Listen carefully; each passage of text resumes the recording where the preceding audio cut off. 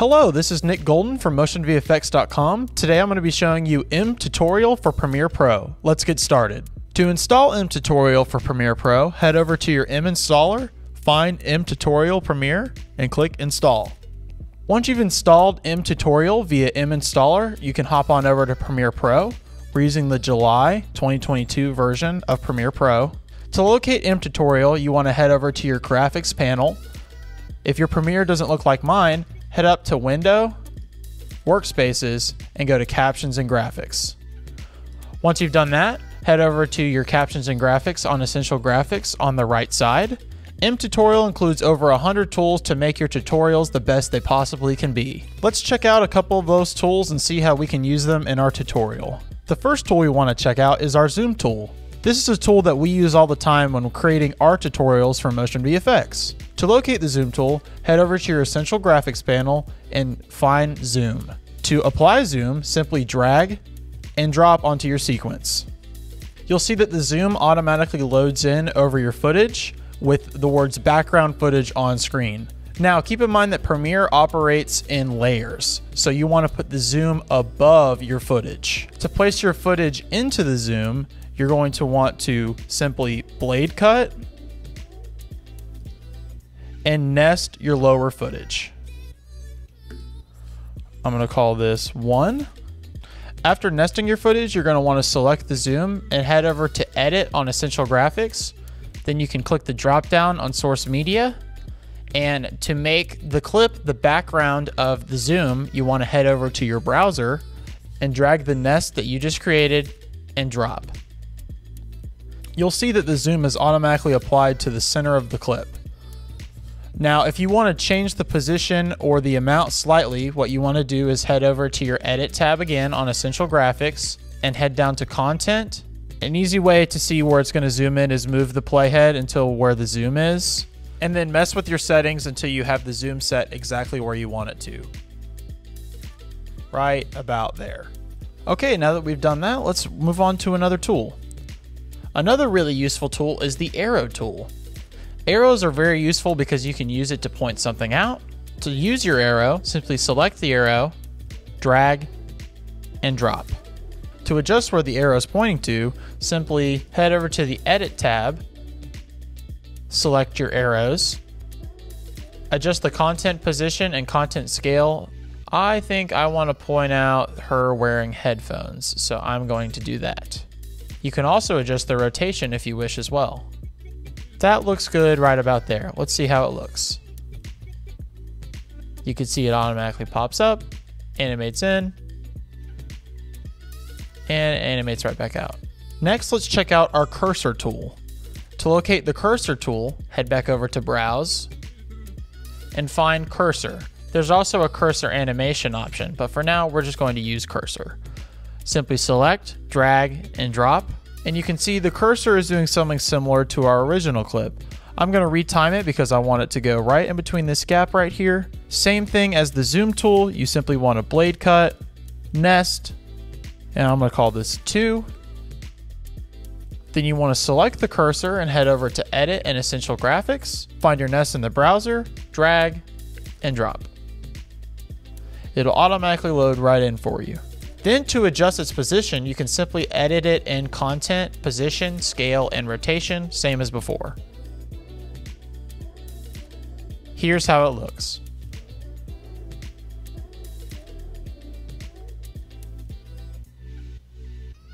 Also included in mTutorial are transitions. To locate your transitions, you want to head over to your Finder and type in mTutorial and locate mTutorial Transitions Project. You'll see that there are 7 transitions included, and we can open them all up and get an overview right here. They are automatically built out in their own sequences, and the easiest thing to do is copy them over and paste them into your current timeline. So let's choose one. I really like this first one, so let's copy this one. Just click Command C, take it over here, Command V, and there it is in the sequence. Once you have your transition in the sequence that you're working on, go ahead and drag it to the clips that you're going to want to transition between. And for now, go ahead and bump it up one level.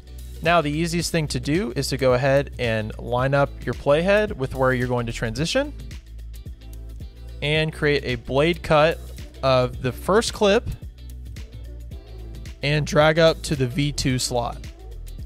Go ahead and extend this the full length of the transition. For this one, I'm going to drag it so it starts right with the beginning of the transition and then blade cut where the transition ends. Now go ahead and select the first clip that you're transitioning between and click Command X. Then head over to source A by double clicking, put your playhead at the beginning and click Command V. This will automatically place the clip that you want to transition between into the preset. Head back over to your main sequence and you can see that it's already right here in the first one and is transitioning to drop zone B. So then we want to do the same process by clicking Command X of the bottom clip and going into source B, going to the beginning and clicking Command V. Now we can head back over to our transition and play it back. Now that we've done that, let's check out a few other things that you can use while making a tutorial. A really useful item is some of our overlays.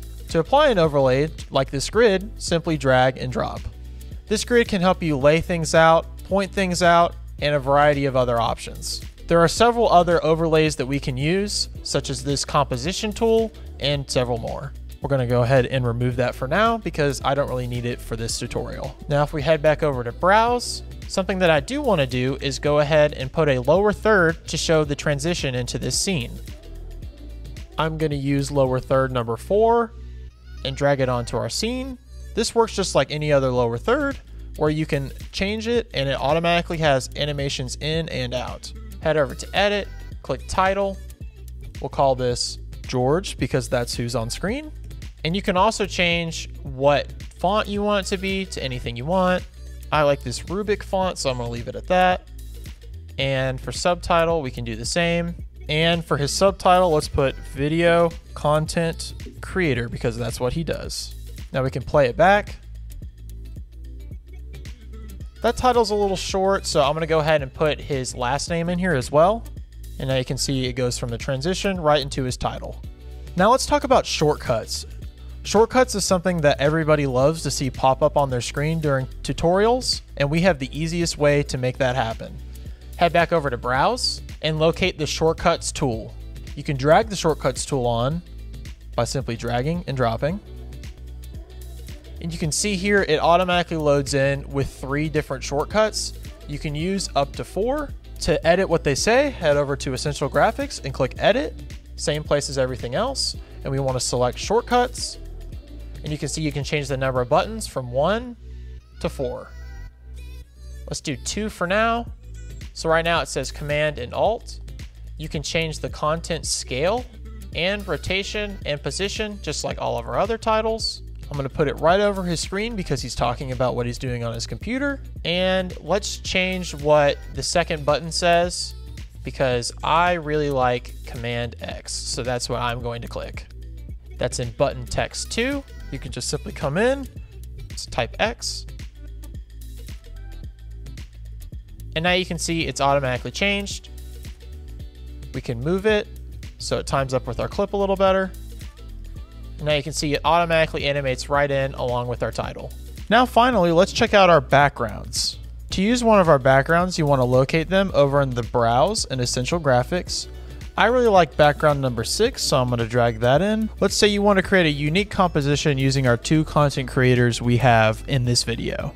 Leaving this in the V1 slot as our background, I'm going to go over and grab a piece of this clip. I'm going to extend it out a little bit and bump it up to the V2 slot and put the background right underneath. I'm then going to move our footage until after the background animates in.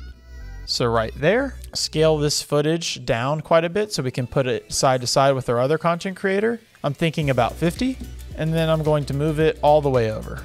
Now grab a clip from our other content creator and paste it over here in the V2 slot.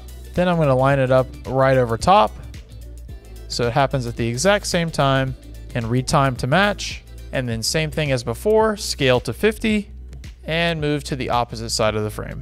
Then I'm going to nest both of these clips. Now that I've nested it, I'm going to head over to my effects workspace and add a transition.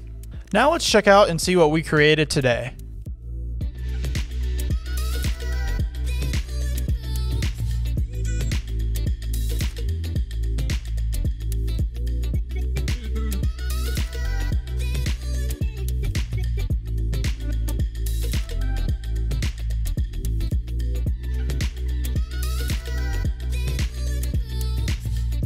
Alright, that about wraps it up for this tutorial. Again, this is Nick Golden. Thank you very much for watching. Please subscribe and come back for more.